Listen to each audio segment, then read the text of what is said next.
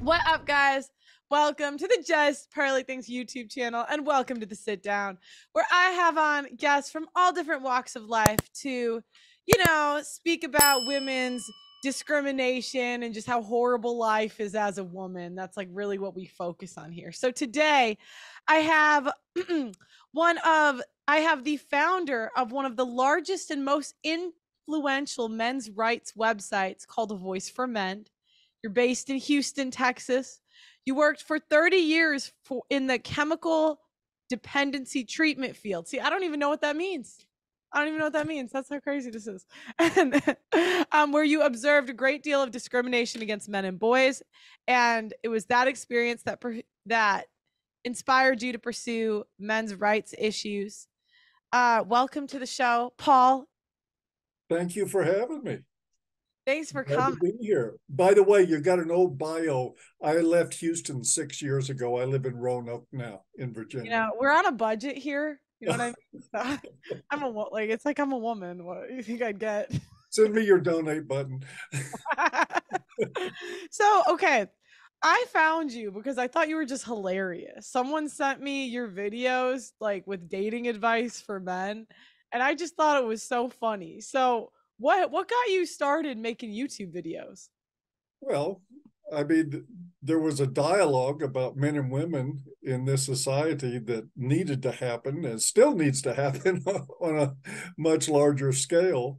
And I just sort of took my observations about men and women life, discrimination on either or both, and rethought things and started putting it down to words and doing videos and writing articles. And so what did you find? Did you think that women were just the most reasonable, Oh, of down course, logical, absolutely. Yeah, and yeah, that's really what I found. discriminated against? Yes. But exactly. No, what I found, I mean, the area of discrimination that's interesting, I don't think there is that much of it, at least not against women. And so what I focused myself is on relationships, dating life, marriage life, long-term relationships, that sort of thing, and encouraging men to find their values as well as their balls and to conduct themselves accordingly in relationships. Because right now, we've got a society full of men who can't even speak up about what's on their mind or who won't out of fear. And why do you think men won't? It's like weird once you start to see it, it's like you can't unsee it. And you just realize like that men are just pandering to us like all the time. Like it's so crazy. Like I started to almost get mad. I was like, why are they lying? Like they're lying to us. And I was like why do you think that is? Do you think it's the system that's against them? Do you think it's the media? Like what do you think is the main problem? Well, I think the reason most men are lying is because women want them to, because they actually insist on it. Dang it. I mean, it starts with, do I look fat in that dress, and goes all the way to the wage gap and other problems that men won't talk about. But I think there's two fundamental reasons that they won't speak their mind with women. One, they're afraid of not getting laid. Um, be real honest about that. It interferes with the pursuit of sex, to be honest with women and direct with them. And so men avoid it. The other component of that is a more emotional one, where men are terrified of women's rejection and disapproval. And so, even in social settings where there's no sexual connotation to anything, men still practice this sappy public fawning over women that makes them look like simps. Why do you think that is? Do you think it starts like at home because so many people are in single mother homes Um, or female Single led? mother homes are homes with mothers. Period. I mean, it's easy to and absolutely right to point at the problem of single mothers and the lack of masculine influence in the lives of men. But there's a million households out there where the woman rules the roost, and it might as well be not a father in the house. That's part of this problem of not being direct, not being honest, not treating women as equals intellectually, emotionally, in other ways, because women reject men who treat them as equals. So there's this undertone to everything all the time that if men are truthful and honest and direct with women, they don't want any part of it. So, what do you mean when you say there's a bunch of like women that rule the roost? So, and Well, the father's not there. well, I'm talking about henpecked men. I'm talking about households where the woman is the law, where she sort of walks her man like a dog. And there's a lot of men that, look, we got to be honest, we got to have an honest conversation. There's a lot of men that live their lives in subservience to women. And of course, when they start living in subservience to women, women don't respect them. And so the relationship becomes one of control and disrespect and abusiveness that may end up going both ways. But the fundamental problem is that you have men who can't assert their leadership and masculinity in the home. It's a rather unpopular thing to do with a lot of women. Well, and it doesn't help that all the feminists like make up these words that don't mean anything to that's what that's what I realized. I'm like the feminist like thing that they do is they bring in these like big words to confuse you and change definitions. So that's what I noticed on the show. I'm like, why does every bitch date a narcissist? Like, how many narcissists are there? Isn't this like Millions upon millions, they're endless. this 1% of the population? Like, how does every chick? And then I realized it's on the right too. Like, it's not like men's issues are sort of like not championed by the right or the left. Cause I was more of like I would say my belief set before getting into like men's stuff was more traditional conservative. Um, and what I realized is even on the right, they still, it's like always about what the women wants, like on both political parties. The left kills you with feminism, kills men with feminism, and the right kills men with chivalry, which is another. I mean, one of the things I would hope part of our discussion will go to today is that we need a new and different and better social contract with women. This is not 1600 anymore. Women work, have jobs. We just haven't managed to develop a society where a working woman shows up with her purse at a date. Most women still insist that they're wined and dined. And I think the last study I read about this said that 44% of women would be offended if they were expected to carry any financial weight in a dating relationship. Uh, Wow. that is just, I mean, that's entitlement that needs to end. Yeah, that's what I didn't realize. That's like part of the red pill in a way because you realize like men get such a bad deal today, like from a historical point of view. When I found out 100 years ago, 95% of women were virgins, or not, sorry, 85%, 85%. Now today, 95% aren't. So it's like Right? half of the marriage contract you're supposed to bring purity, and then we say, "Give me a traditional outcome."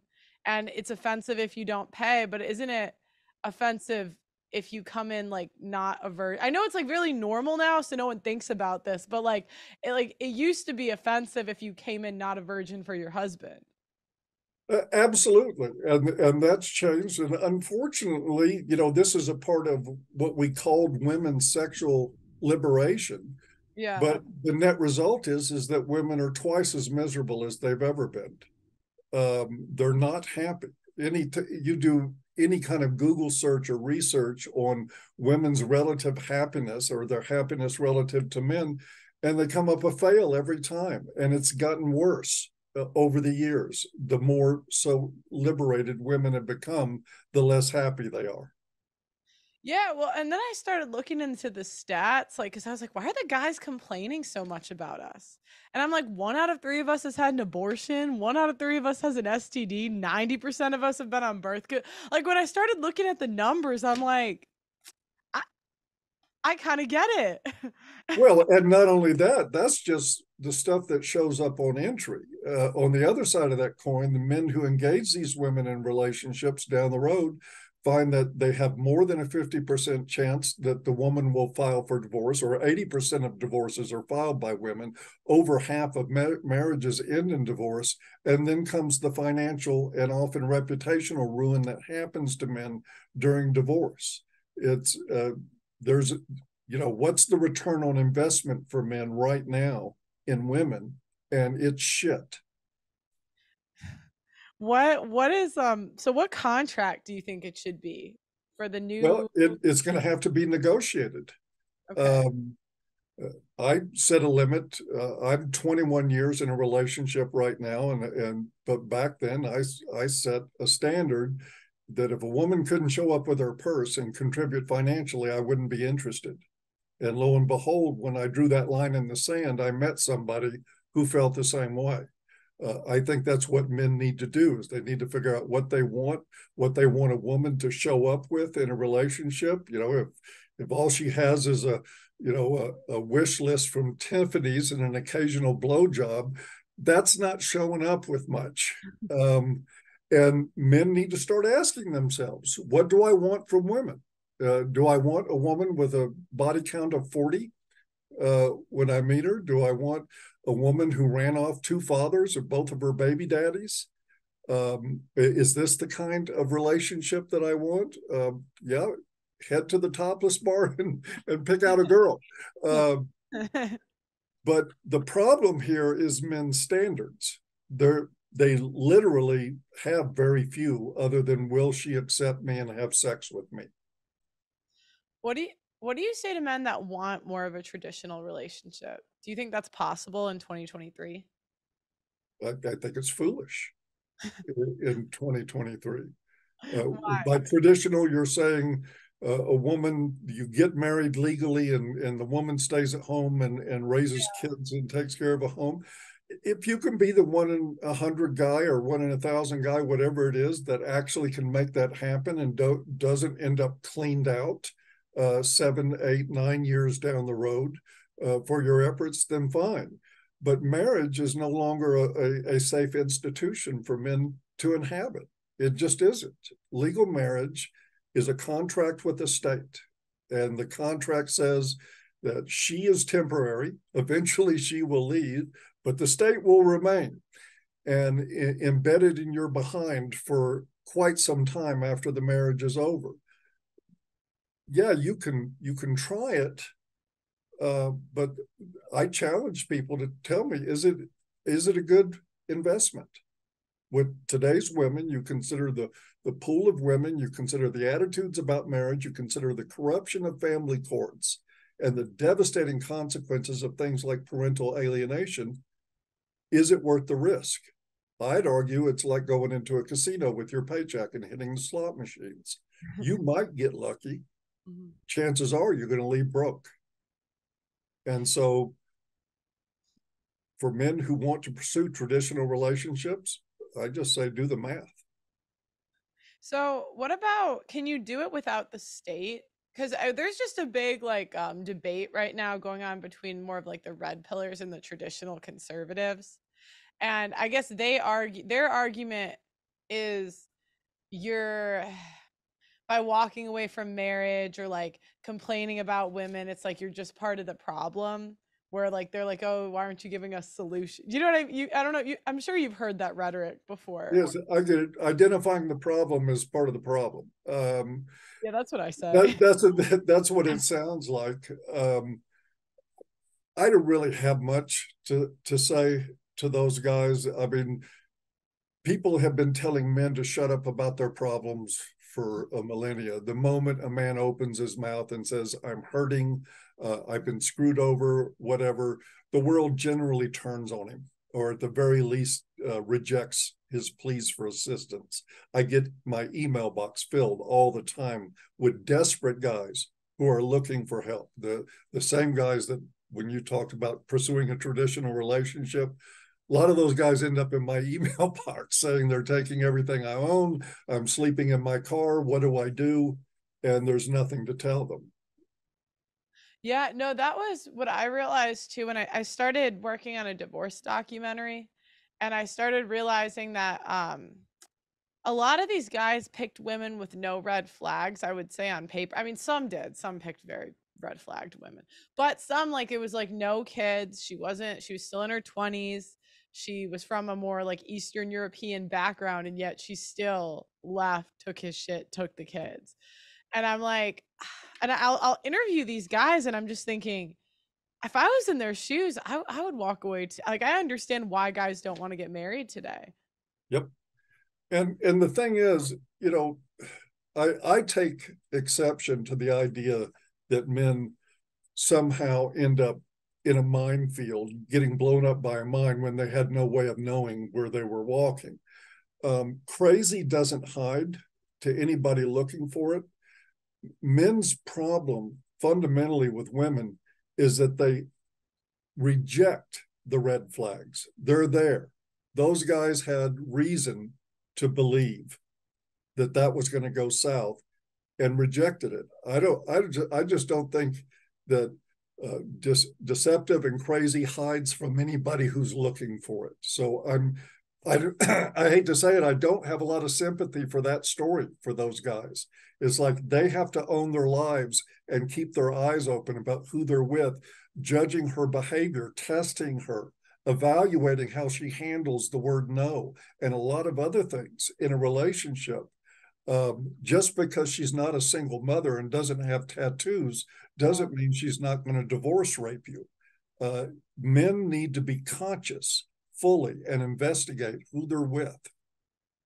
Yeah, so I guess I would hear from a lot of guys like the women would switch completely after they got married. Do you think that's not true?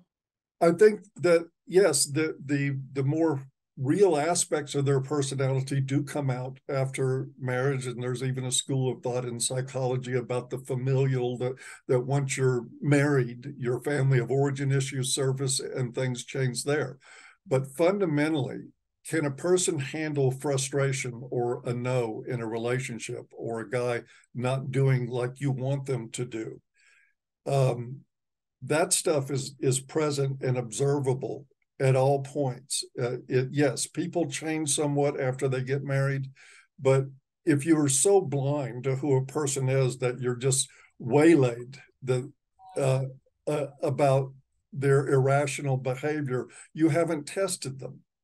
And I suggest to men all the time that they throw no's at women in their lives early on and to watch very carefully how they react if they become any hint of vindictiveness. But of course, you won't see vindictiveness during the honeymoon period of a relationship unless you go looking for it. What how would a guy test a girl for vindictiveness? Telling her no. Oh, and just seeing how she responds. Yes, and I'm not suggesting that if her dog dies, you're you're not going to say no to giving her support at that time. Yeah. But something as innocuous as where you're going to eat or what movie you're going to see or where you're going to go and do something, telling her no, and then watching very carefully for any of this, fine, sort of like there's going to be retribution for me getting this no. That is, to me, is an 86 moment for any woman, any hint of vindictiveness. Do you know what I realized? When girls on the show would say, I did everything for him, I did so much for him, it actually says more about the girl because she's keeping score. And usually, like, we're so self centered that we don't notice all the things guys do for us. And so, if she's keeping score of everything she's done, like, he probably did so much for her too, he just didn't keep score. Right. Or what he did wasn't even noticed by her, which is also part of the equation. But, every time I've heard somebody say, I did everything for him, Mhm. I immediately, that's a red flag for me, not just because they're keeping score, but because I don't believe that she did everything for him. I think she did some things that you're maybe supposed to do in a relationship. And now she wants, an Oscar or a Nobel Prize or something like that. Um, I'm not buying it. I did everything for him. No, you didn't. That's why you're trashing him right now. What are some other red flags? So you said frustration, telling her no, keeping Greed, scores, but greed. Okay. materialism, Okay. shallowness. Shallowness. And how can a guy test? I mean, I guess shallowness and materialism you can kind of see. It's like fake family. It'll present itself. Yeah. Yeah. It'll present itself. And here's the problem, though. I'm talking about things that are red flags in women. These are actually red flags in men. Yeah. Uh, the fact of the matter is, for every gold digger out there, there's some guy in a jewelry store buying her a tennis bracelet. Men reward women for that shallow materialism. That's how they bring them in. And of course, that creates more shallow women. So it's a vicious cycle. Um, but that's one of the things I suggest men look for. Because if you think that she has an attitude of entitlement about your money when you meet her, just imagine what her attitude about your money is going to be during a divorce. Right.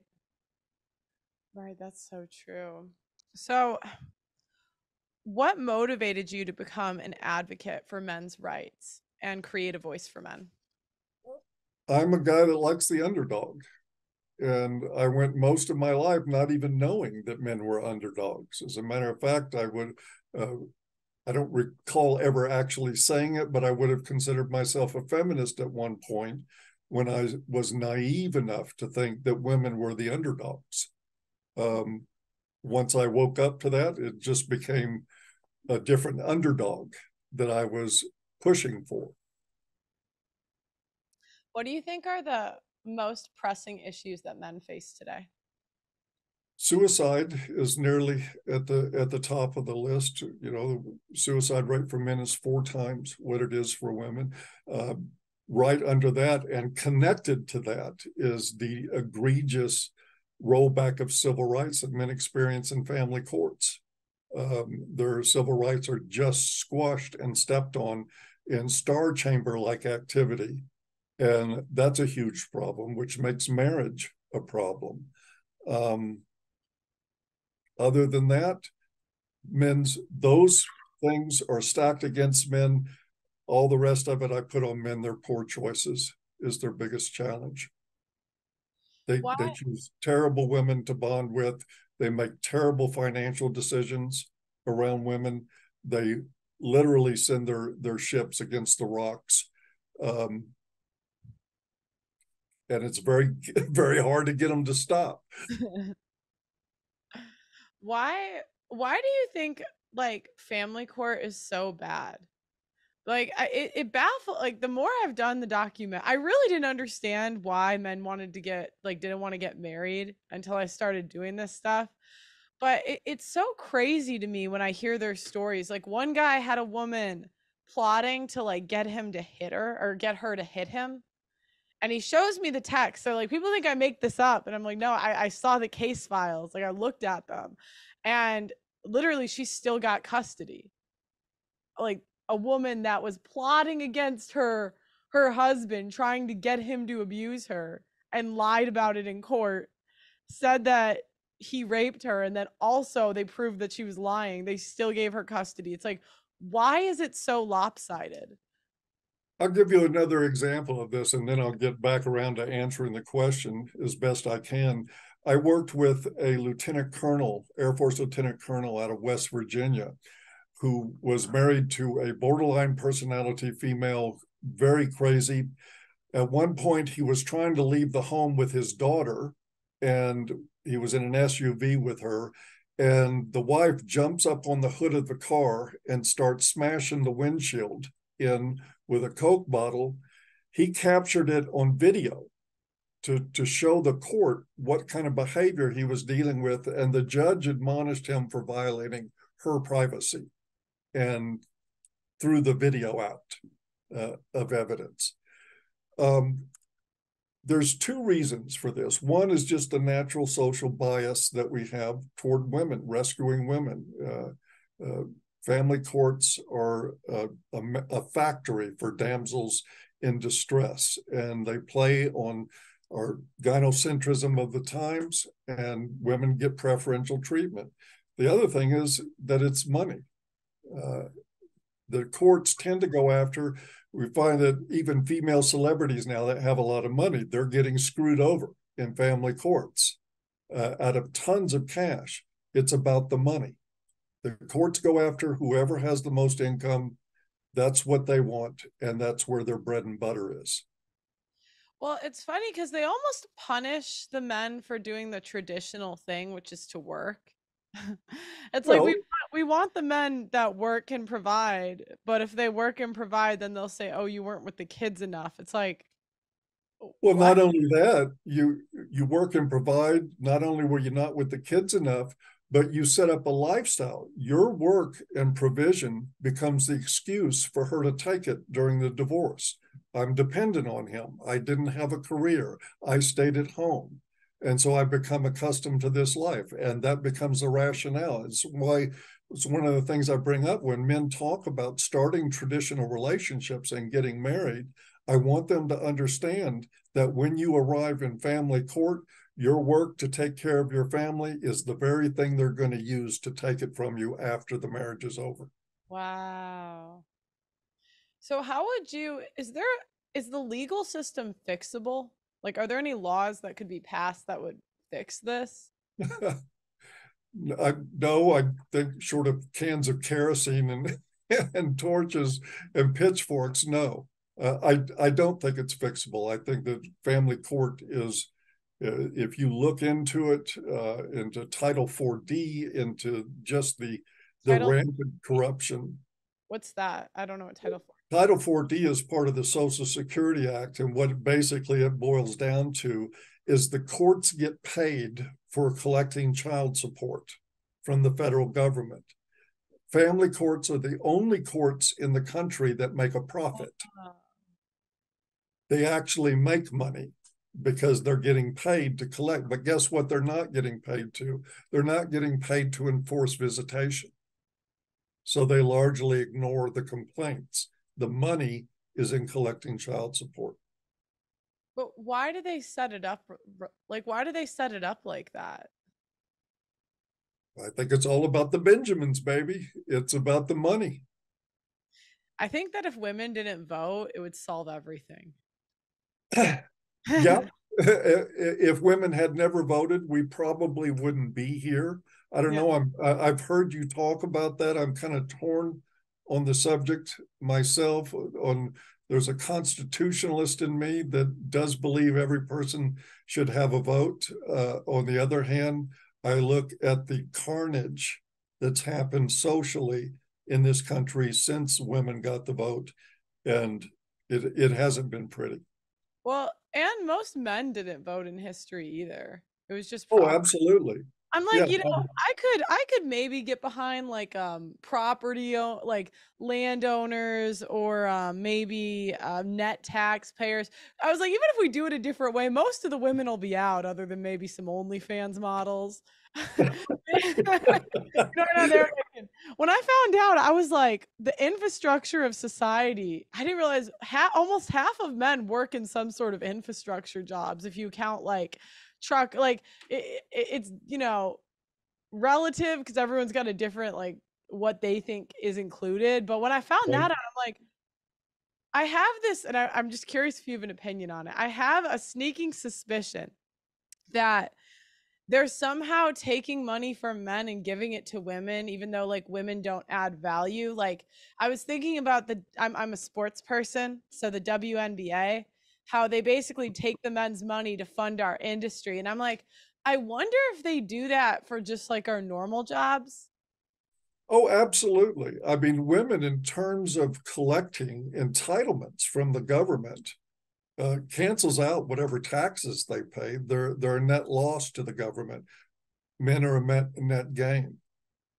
So, yeah, women as a group use up so much entitlement funding from the government that their taxes don't mean much. And it's actually just like the WNBA, it's the men subsidizing them. It's the men's taxes that are being paid that ultimately come back to women as a group in the form of entitlements.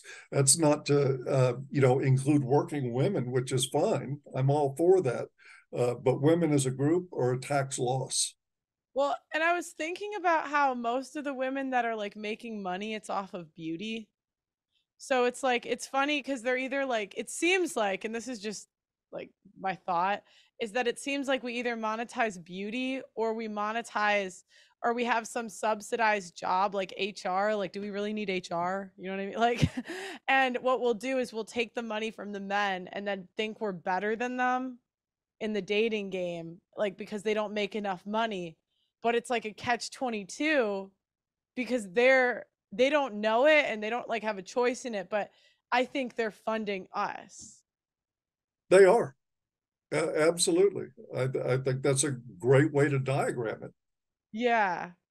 And then it like screws up the dating market because everyone's just letting us live in delusion where we think we're like these smart chicks and our jobs killing the world, and we're Oh, really yeah. and Well, look at what we've been telling women for ages about everything. We get up, we talk about single mothers as they're some sort of heroes. More of this public fawning over women that we were talking about earlier. The oh my God, single mother, she's the hero of America. Wonderful thing. Or look, she tied her shoe by herself. Everybody stand here and clap. That is generally our attitude toward women as a group, even before you get to the work environment.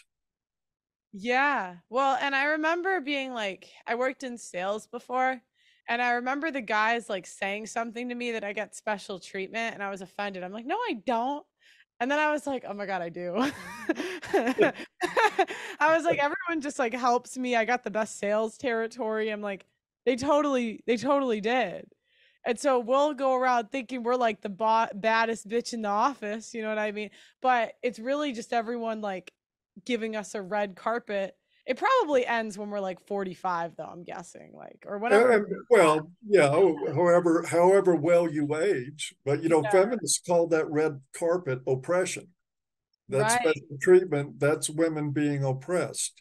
So not only are these women better than the guys, they make more money, they're more special, more capable, more wonderful, they're also oppressed. So boy, it's they got both sides of the coin. Yeah. No, and when I realized this, I was like, wow, this is so crazy. And it's so crazy too, because we'll shit on guys that are like bus drivers or like build like the infrastructure jobs because maybe I don't know the salaries, but I'm guessing like a lot of or at least some infrastructure jobs don't pay what women would like them to maybe. And Right. so it's like, well, you'll hear girls say, I wouldn't date a bus driver, I wouldn't date this or that when it's like I heard this from a TV host and I was thinking you're talking into a microphone like how are you might make more but how are you better you're just monetizing your beauty and I do the same thing do you know what I mean like I'm not more competent than the guy that's building the building next door. Well, kudos to you that you even recognize it. There's several female, and I'm not going to go into individual personalities here, but there's several female sort of red pill content creators, uh, alleged advocates for men out there who don't recognize that that is exactly why they're popular. Yeah, well, and I realized too why they hate us in this space because we'll come in and tell them how to talk. And that's Yep. what I realized the women do too. Will like go into the men's spaces and then be like, you can't say it like I realized when we say you can't say it like that, you're telling guys to talk in a more feminine way, basically. Yep. And finally, I believe men are learning to not listen to that. Yeah, we hate it too. Absolutely. I mean, do you respect a guy who's a mousy about what he thinks, um, and defers to you because you're female? No. None of these women that scream for that kind of treatment from men actually respect it when Yeah. they get it. It's a shit test. What do you think about all of the slut shaming that they do against us and the body shaming and all of the like what do you think about all of these feminists that shame men for having standards? Oh, gosh. Well, there's sort of two different questions. Feminists do shame men for having standards. Women, and let's be honest, I mean this is a social problem. I'm not saying this happens in a vacuum, and I'm not pointing the finger just to women as a group because men reinforce this stuff. But women overall have a serious entitlement and superiority issue going on relative to men. This culture thrives on the bumbling idiot father who can't decide which painkiller to take without his wife's advice. That's how we sell things in America to people, is by denigrating men and elevating women to an irrational sort of status that they haven't earned. Yeah, and I realized it doesn't help us because then we just make these stupid decisions because we think we're as smart as men when we're not. And then it's like, then we just think we're better than the guys when we don't know better. And and Well, then there is something to be said for some of that. I mean, women generally, they live longer than men. They have the opportunity to have a lot more flexibility in their lives than men do by far. Um, I question whether men are smarter. oh, I think they are. I I think think women probably in that form of intelligence, but in survival intelligence, men are retarded. well well, they're more they do more of the dangerous jobs though. You know what I mean? Well, So but what I'm talking about is a guy that goes and works 12 hours driving a truck or doing something else equally dangerous, and then turns all over his resources over to a woman who's basically his abuser. That isn't intelligent. That's dumb. That's dumb fence post kind of dumb. Um, Men that do that and they end up saying, "Oh my God, I can't believe it. When I lost my job, I got sick or I broke my leg and couldn't work for a couple of months. She left me. I can't believe it." Yeah, sure, dude. and you'll just say, "What did you expect?" Exactly. And that's what I say. What did you expect? This is what you set up. And they're just flattened by it. They're totally waylaid. They don't get that that's what they created. What do you think when the women say not all women are like that? Enough women are like What percent of women do you think are like that? that. Uh, it's a wild guess, but I'm going to go with would. Well, let's define that. Hmm. We'll leave. Okay. Smart guy. I see what you did.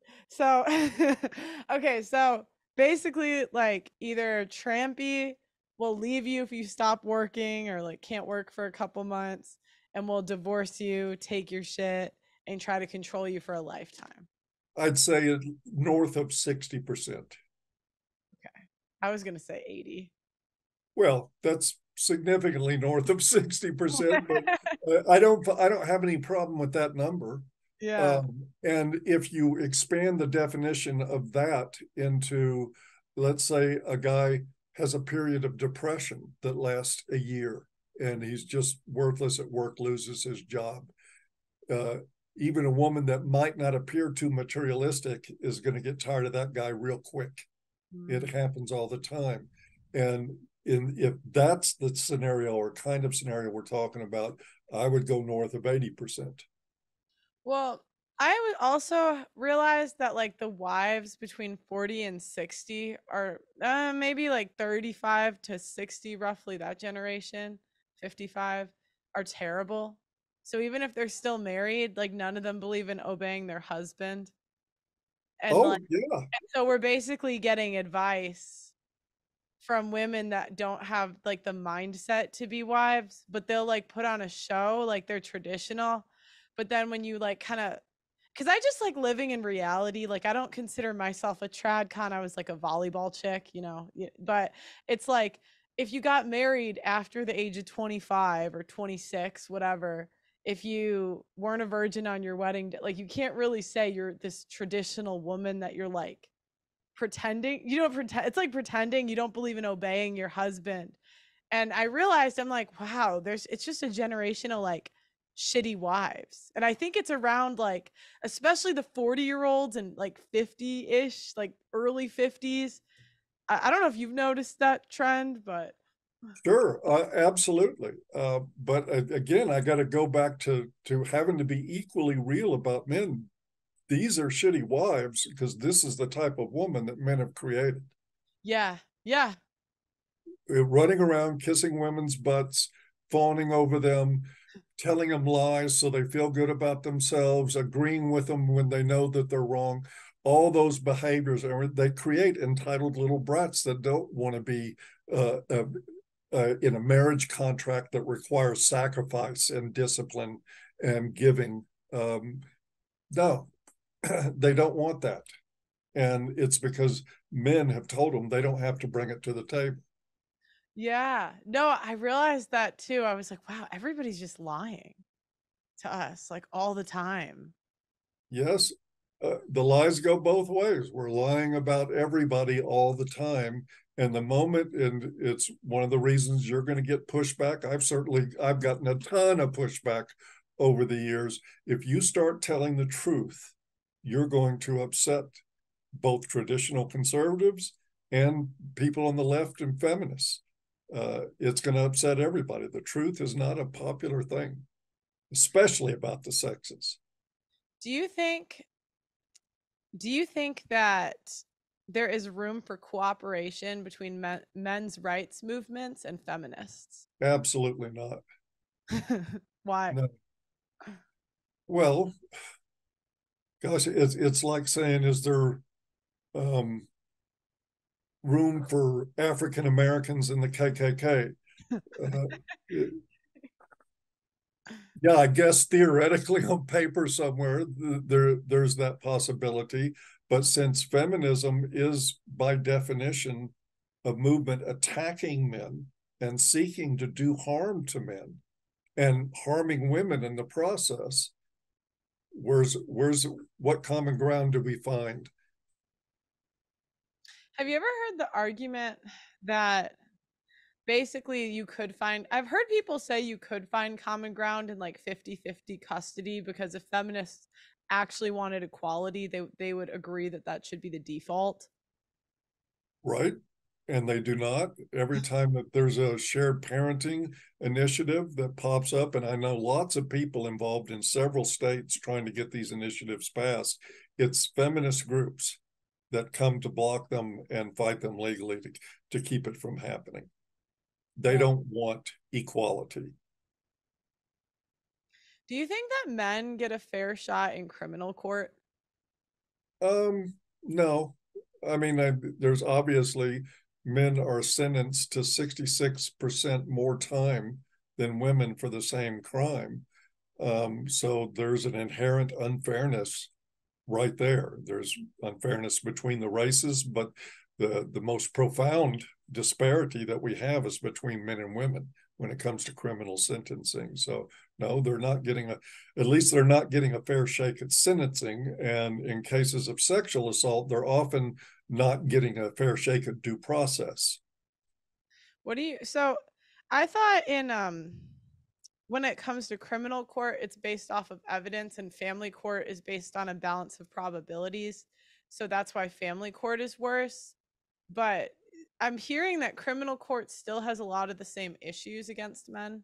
Well, yeah, I mean, lots of men have been convicted of sexual crimes, sexual assaults, uh, based on nothing but the testimony of one witness, Mm. without forensic evidence at all of a rape having occurred. And that is considered compelling enough to convict them, and they go to prison. Frequently, these guys, the Innocence Project, most of their work, what they've come up with is that almost everybody that they've ultimately gotten exonerated of crimes were rape accusations, men that were convicted just on the say so of the woman. And there are, obviously sexual assault's a real problem. False allegations are a real problem too, especially when our criminal courts will take that accusation as actual evidence in a trial and put somebody in prison for it.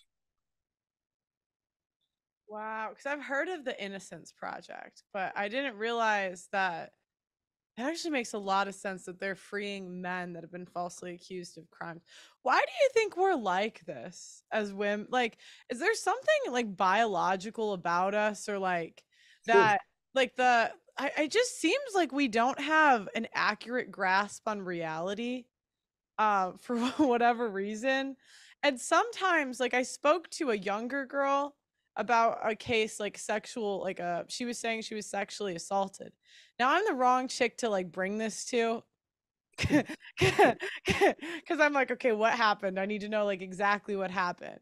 And she like, and basically it came down to it. He was being pushy, and like she said no, and he just kept pushing it. But I wouldn't say that's the same thing as like eventually. But essentially, um, it was basically put like he was being pushy. She said no, and he just kept pushing it, right?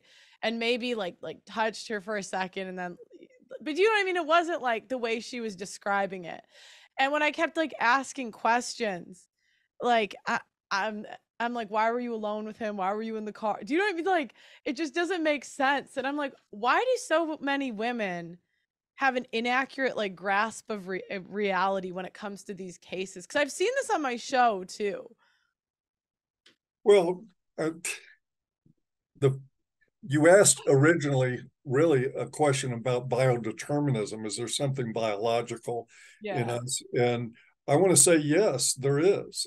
I mean, if you just look at the progression of hominids from where we came from into human existence, if men weren't disposable, we would have been a dead end evolutionary experiment. It wouldn't have happened if we didn't protect women at all costs and throw reason out the window. You have to protect females if you want your species to continue, at least with human beings. We did that for a long, long time. And it's become, I think, a sort of a rote set of expectations in our species that somewhere at the base of our biology is protect women using men's power, force, strength, whatever their lives, their Mhm. lifeblood, to continue the species. And I think that gets expressed in all kinds of crazy ways. It doesn't mean that we're bound to do it this way. Obviously, we can rise above some of our programming, but I do think there's a biological component of this. I just don't give it all. I'm not a determinist in that way. I don't give it all the weight. Mhm. Well, I almost think that way patriarchy, that's why it's made sense for so long, because women don't really get oppressed under it because men have an innate instinct to protect us. Right. And the rules of patriarchy says you're going to be protected uh, by men, women and children first. That's patriarchy, which was never a form of oppression. It was a form of privilege for women, Yeah. a wonderful thing to have.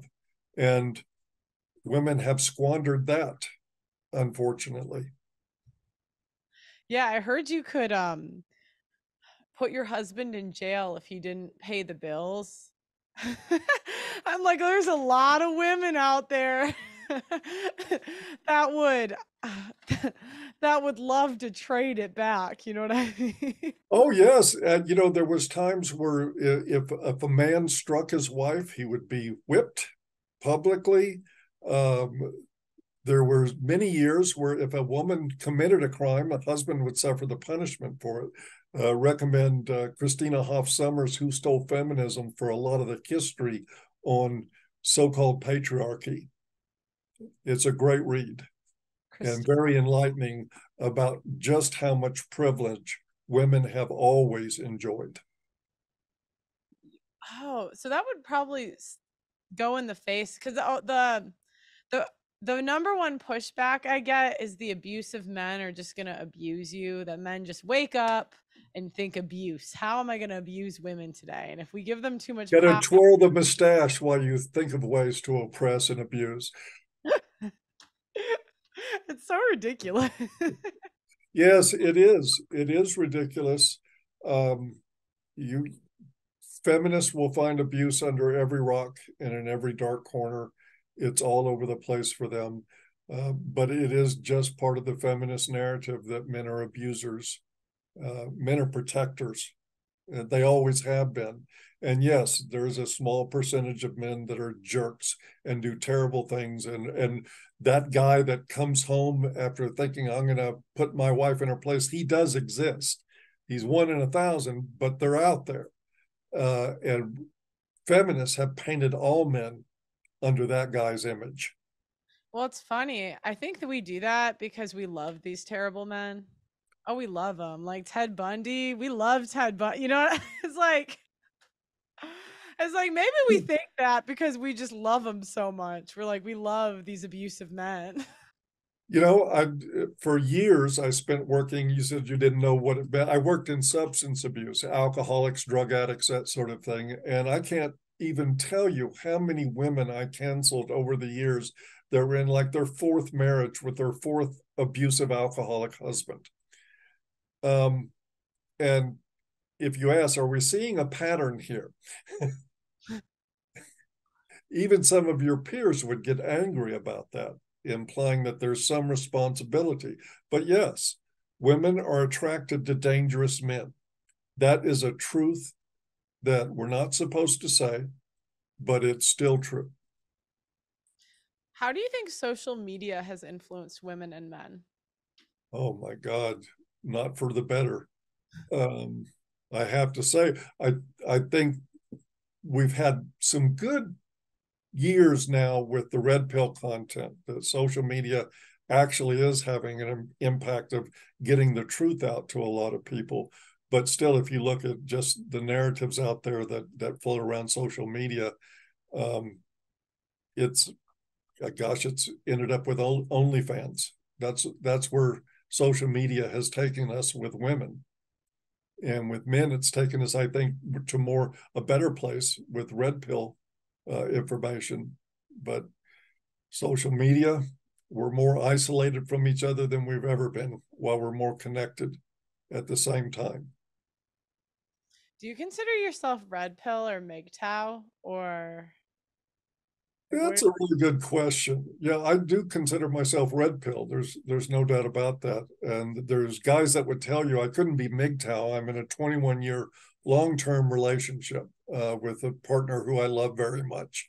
Uh, that would not qualify me for some guys as a man going his own way. However, I am a man and I am going my own way. So make your conclusion there whether or not I can be MGTOW. I think I can. What do you think? The most common response I get about MGTOW is these are the men that women wouldn't want anyways. You know, guys don't get to MGTOW from sexual failure. They get there from sexual success and bad experiences with women. Mm. One of those experiences may be rejection, but I know a lot of MGTOW guys that did their stint in family court and came out with the blades poking out of their back and went MGTOW from there. I don't buy, of course, that's just a sour grapes mentality. All those guys were guys women didn't want anyway. Um, I don't think so. Um, so I'm not buying it. How can a guy, if a guy wants to, like, what are a guy's options if he wants to have a family? If a guy wants to have a family in the traditional sense, I would say, make sure your passport is up to date. Because if you're going to pick from the pool in the United States and Canada, you're going to be SOL. Mm. Um, there's just not hardly any wife and mother material. I heard Aaron Clary the other day say something I thought was great. Lots of women want to get married and have children. Very few want to be a wife and mother. And that is what we're actually dealing with here. So I suggest to guys, if you can do it, if you can pull off the digital nomad, move to the Philippines or somewhere else where the culture is not feminist, where people don't embrace that stuff, and start shopping there for a family. But if you get online or travel there and bring somebody back here to the United States or Canada or the UK, you're going to end up with the same problem. Um, they get westernized very quickly. And then you end up with them having the use of our family court systems. It's not not a good thing to do. So if you can't move, I would say another option is surrogacy. If you can pay a woman to have a child for you, if you want a child that bad. But for a guy that wants to stay in the United States and have a family, all I can say is good luck. I'll see you when your email hits my box in 3, 4, 5 years down the road. And it's probably true. Is there a way for men to legally protect themselves when they have a kid?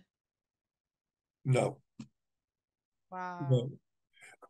I tell this to men all the time. Do not have a child unless you're prepared for the distinct possibility of that child hating your guts Wow. because he or she has been alienated from you. This is the most common thing at XY Crew, where we do men's groups throughout the week. I'd like to put a pitch in for that. You can find out more about it at paulelam.com/XY Crew. But so many of the men in there, their children were being turned on them even before the divorce happened within the home itself. The mother was colluding with the child to alienate the father, and the repair of that is often a failure. It's just hard to get over it once a child has been alienated. There are some cases where you can patch it up, but they're very few and far between. But don't have children and expect that it's going to be this, you're going to be bonded with that child until the day you die with this loving relationship. Men are really, really ill advised to go into it expecting that that's the likely outcome. The more likely outcome is a bunch of money and a child that hates you. And it's the one red pill. I feel like I was like, I don't know, maybe 14 years old or something. And I realized just how all the moms are crazy. And even if they're married, they're still talking shit about the dad. Go onto some of the mothers forums. They're out there, several of them, stay-at-home moms and mothers forums, and you will see women ragging about their husbands all day, and you can even see the alienation of the child play out in their comments of what Wow. they're doing with their children. It's despicable and horrible, and it's exactly why I tell men all the time, don't do it. Right. There is no legal protection for you. I talked to a divorce attorney once and I asked him if he was afraid of getting married and having kids. And he told me he had no fear about marriage. He would get married tomorrow. But he said I am afraid of having kids because once you have kids, those are not your kids, they're hers. And more accurately, they're the state's. Um, the state will enforce her ownership of the children. They're treated like furniture. They claim to act in the best interest of the child, even as they eviscerate the relationship they have with their fathers through the courts. Um, it's a horrible situation, and he's right. He should be afraid. He should be afraid to get married too, if he values all of his assets. I'm sure that getting a law degree was not cheap, and there's a lot of work that goes into it, and then you make a lot of money. If what he's saying is, I don't mind losing half of my worth, then fine. And if you don't mind, you don't mind. But he's right, with kids, it's the gift that keeps on giving. I'm curious about this men's group. What are like the most common problems you hear from men in these groups? There's a lot that goes on in there. A lot of the men are in contested, acrimonious divorces. There's cases of parental alienation. There's cases of false accusation. Um, that sort of dots the landscape of what we do at XY Crew. But the most common thing is that men come there so they have a place to talk without looking over their shoulder and without the world being offended by what they have to say, or thinking they're crazy or misogynistic or hateful for just being honest about their lives. And so that's the real value. But we get the full gambit of men's issues, everything from what is it, paternity fraud to parental alienation. It's all there. How common do you think paternity fraud is? Real common. As a matter of fact, and you can do the Google on this, the research found that 30% of men who question paternity find out they're not their father. Think about that. 30% of men who pursue it to get testing for themselves and the child to determine paternity find out that they are not the father. That's a huge number. And how many millions of men don't test? How common do you think it is in the normal? Because I guess I could hear what the other side would say. They would say, well, those are it's going to be like a smaller sample size because those are just the men with questions. Like And what? I say thank you for making my point. If that small sample is turning up that kind of number, how many men aren't investigating? Wow. It'd be Now, so I'm not suggesting that 30% of all children are not fathered by the identified father. I'm just saying that it's a substantial enough number. It keeps coming up that I think it's worth mandatory DNA testing at birth. I think it should be jail time too. For however many years the man wasted, the woman should waste double. Because it's like he wasted 1 year, why shouldn't you waste two? Well, yeah, have fun making that change. No, I tried. I've been telling people this, and they're like, "Well, that's not good for the kid." I'm like, "Neither is it not having his real dad because it's confusing for the kid too because like something's up. Like I my parents gave up one of my brothers for adoption cuz they were young and then adopted later. And I'm more similar to the one I didn't even grow up with. So Okay. you can tell like stuff comes, you know? Uh, So yep. it's like, but everyone, it's like whenever a woman's held accountable, they just, it's like they just yell at you. Like I'm the bad guy for putting them in jail. Not she's not the bad guy for lying about paternity. And that is, yeah, I think, reflective of the overall problem of the lack of honesty. It's one of the things I do like about what you're doing is that you're pushing for at least an honest discussion, because so little of that happens out there. I don't know how long we should punish women who commit paternity fraud. Some women commit paternity fraud when the real situation is they don't know who the father is. Um, that happens. Mhm. But there's knowing paternity fraud, uh, and it happens. It happens a lot. Uh, can't really put a number on it because I think it's a number our society doesn't want to investigate, so we haven't. Um, and that's that. Can't even imagine. That would be so crazy. What are the men? Because it's so interesting. Because you probably have such a unique point of view. Because you hear like what the men say behind closed doors. So like what do men go through when that type of situation happens? It's devastating. It's absolutely devastating. Guys that have loved their children, worked for them, done everything they could, put a roof over their head, loved them, put clothes on their back, feed them, take care of them in every way. And then all of a sudden, one day, it's not you, it's somebody else's kid. And they are absolutely devastated. I've seen several of them say, okay, screw it. I love this child. I'm gonna take care of him anyway. I want to be this child's father. And it fails so much of the time. It just falls apart because that's a hump you can't get over. Who's usually the most common like dad? Like is it a neighbor usually? Is it an ex-boyfriend, a best friend? That I don't know. Probably, I would say there's a high number that come from coworkers.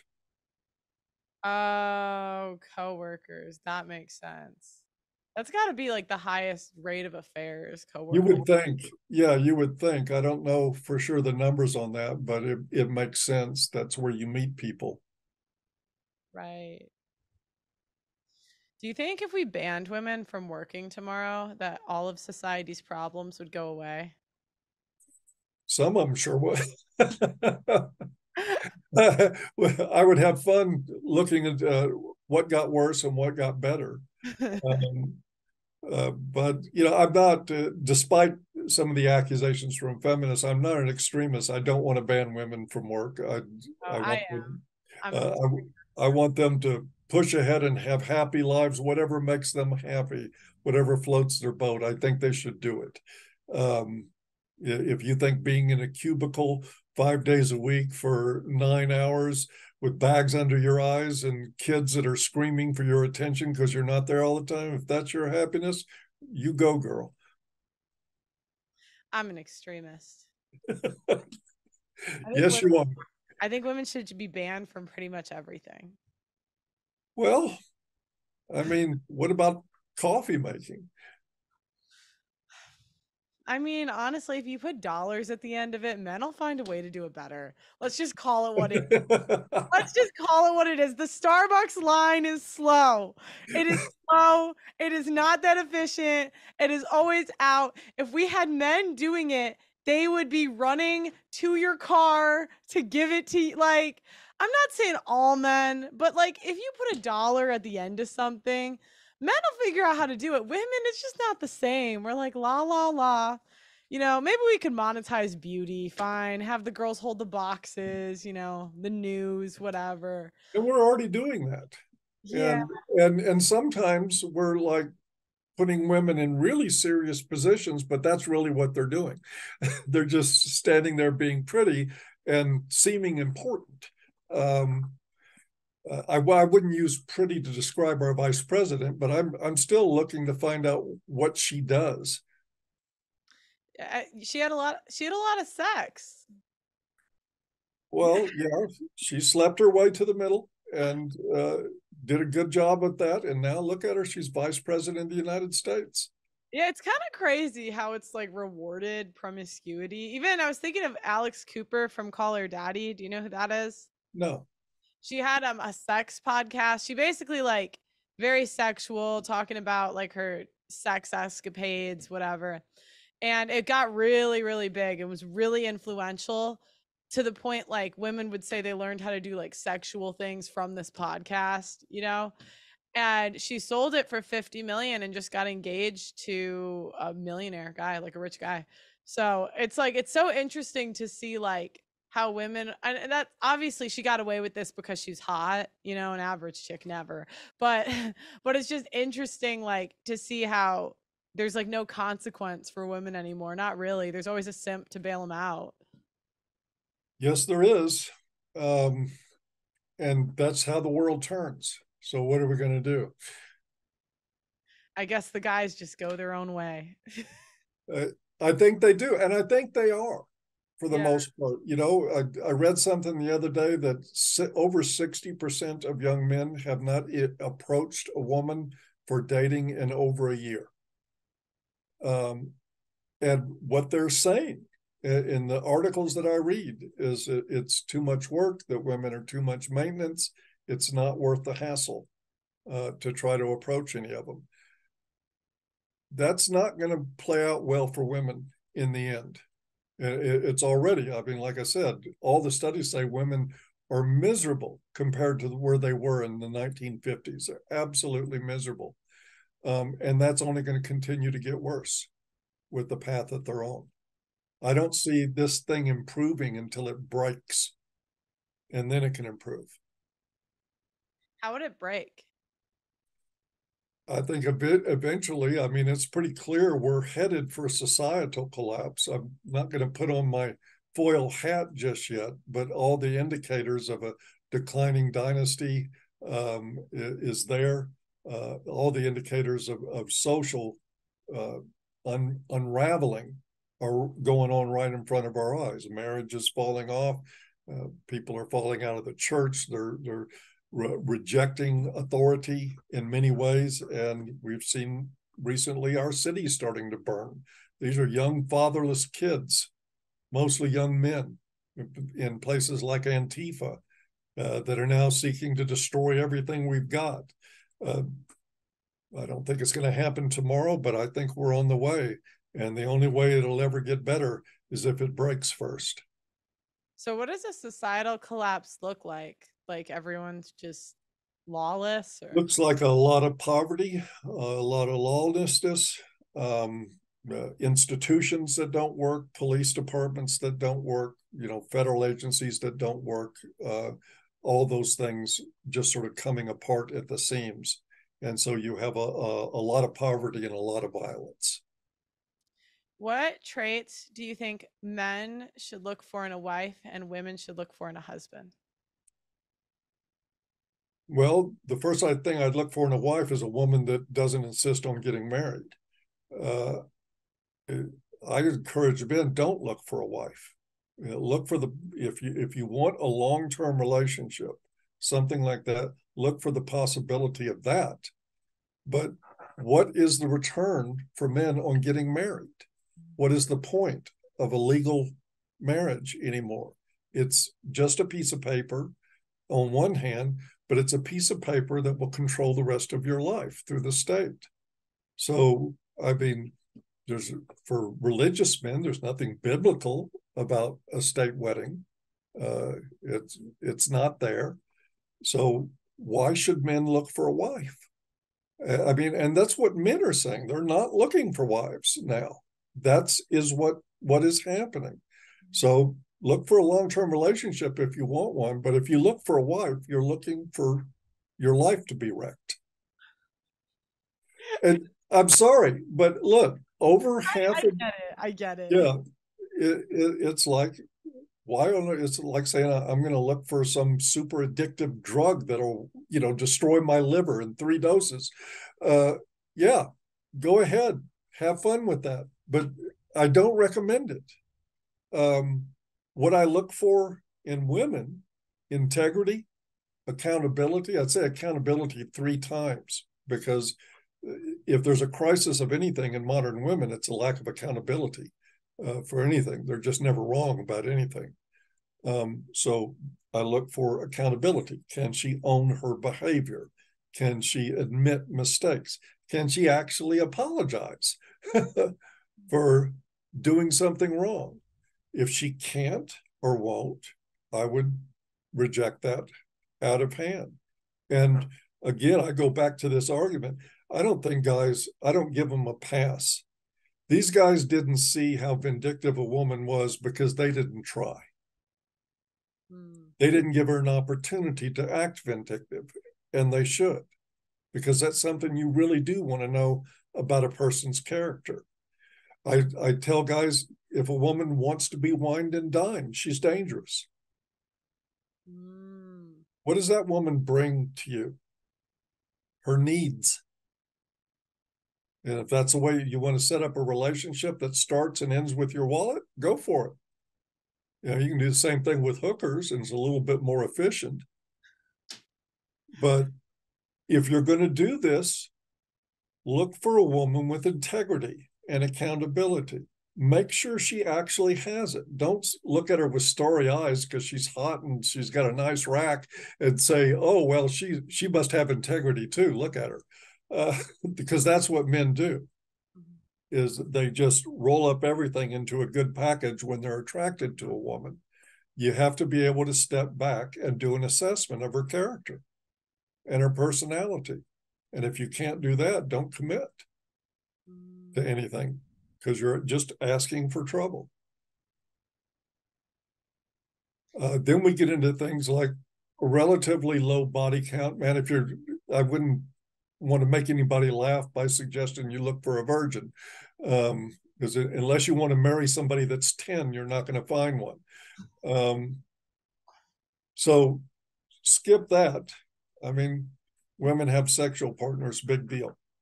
That's okay. So do men. I don't have a problem with that. I got a problem with a high body count, though. Mm. I look at what a woman does for a living.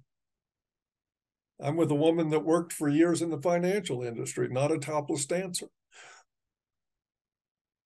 and not a waitress, somebody who can think and that does. There's a lot of things to look for. But the main thing, more than anything else, is the rarest commodity, and that is personal accountability. Mm. And I'm sorry, ladies, you just don't have it for the most part. You have every once in a while you meet this golden unicorn that actually owns her stuff, acknowledges her flaws, and seeks to improve herself so she can bring more to the table in a relationship. That is not the average woman. Right. And if you want to settle for less than that, then please don't write me and say, "Did you help me get out of trouble?" What about women to men? What are the character traits of like a good man? Oh, that's a good question. I rarely get asked that. Guess what? Accountability. It's a really good thing for a man to have, and I think men lead. We're not given the passes in life that women are. We're held to account a lot more, so it's something that's easier for us.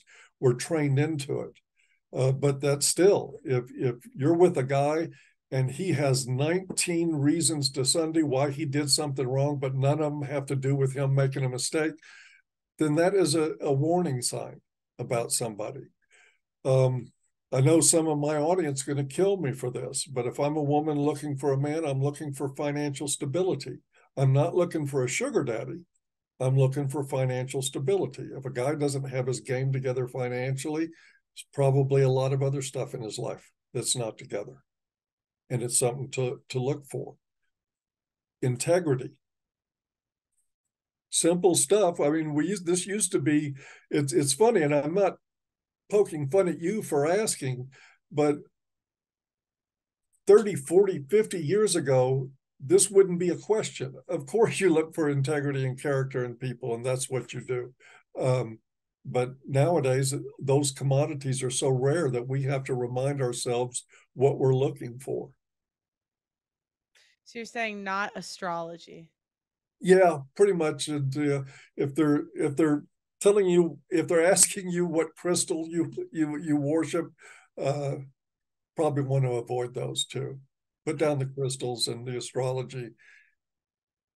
I had a woman recently tell me that she could get a high value man that had a chest tattoo, two baby daddies, and brought in crystals. She had the chest tattoo. Yeah, Oh yes, she attractive. cute. Yes, she can get a high value man. Yeah. High value men hook up with average and low value women all the time. Oh yeah, but not keep one. I meant like actually have a family with one.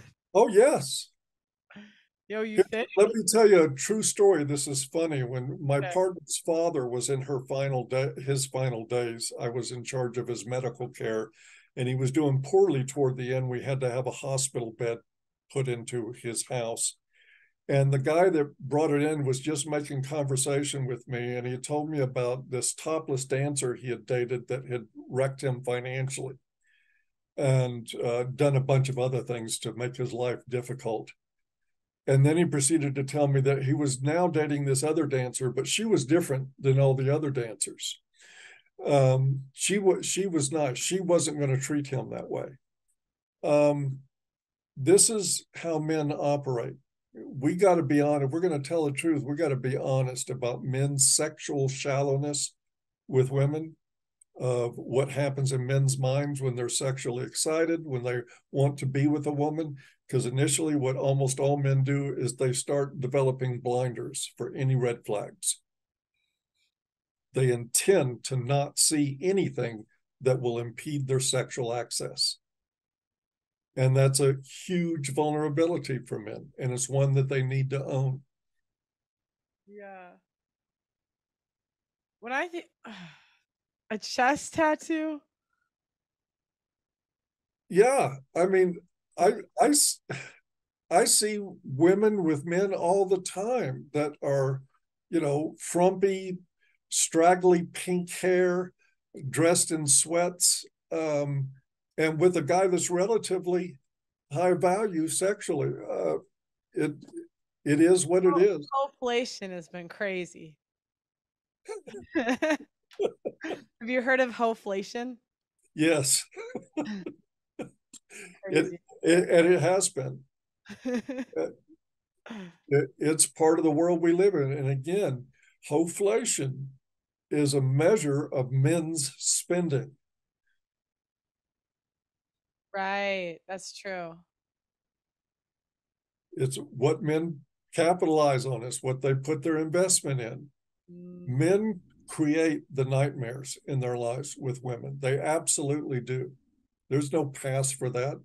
I mean, it's, if we're going to have an honest conversation, men have to own that. And mhm. as long as they don't own it, they're going to be vulnerable to the very things that are affecting men in droves today: the parental alienation, divorce rate, all that stuff. Well, thank you for coming on the channel, Paul. I was very, very pleasant, pleased to talk to you. Sorry, cut that other part out. Or I screwed up. um, no, I've been watching your videos for a minute. You're so funny. I'm gonna keep reacting to them. I want to show some chicks them. I love it. No, I appreciate the coverage. um, where can they find you? I know you have adviceformen.com. Nope, that's not me. Um, Not at all. They can find me at Really? paulelam.com. I gotta talk to my And intern. I'm an ear for men on YouTube, where you can find hundreds of my videos that I've made over the years. I'm not making them much these days, but there's still a lot of traffic to them. I think most guys will enjoy them, Okay. even if they don't. I want to get you on a panel. If you're ever in London, come by. I'll put you on a panel with some chicks. It'll be hilarious. Well, we have an international conference on men's issues coming up in Budapest next year. Maybe you could fly over there and talk to Mike Buchanan about talking. Oh, sure. I don't this is really dumb. I don't even know where Budapest is. but East of you, oh, okay. East. I'm over an the water, and I'm an American woman, you know what I mean? It's like, stop before you get to Russia. oh, okay. Well, guys, make sure you go follow his channel, subscribe to his channel, check out his men's group. Also like the video on your way out. Thank you so much for coming. I appreciate it. Happy to be here. Like the video on your way out. Subscribe to the channel, and we'll talk to you next time.